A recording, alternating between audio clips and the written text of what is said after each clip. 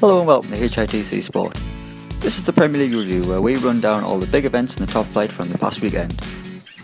The action began at Turf Moor where Sergio Aguero's brace spared Pep Guardiola's blushes after Dean Marnie's sublime volley put Burnley ahead. Two of the Premier League's out-of-form sides faced off in Wales in a cliched six-pointer. It was a goal fest at the Liberty Stadium which saw the Swans lead 3-1, with 3 goals in 9 minutes put Palace back in front.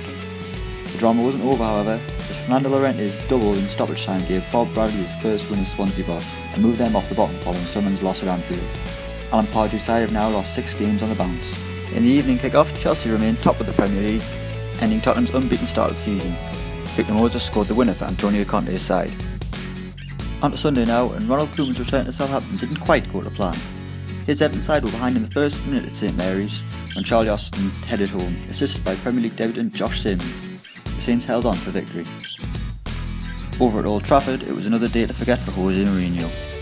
West Ham took the lead after 2 minutes through Diafra Sakho, but Zlatan Ibrahimovic drew the Red Devils level after 21 minutes.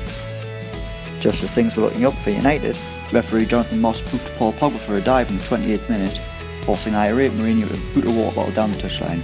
The special one was immediately sent to the stands. If things couldn't get any worse for Jose, Ed Balls and Honey G were booted off strictly an X Factor. Never mind, Jose.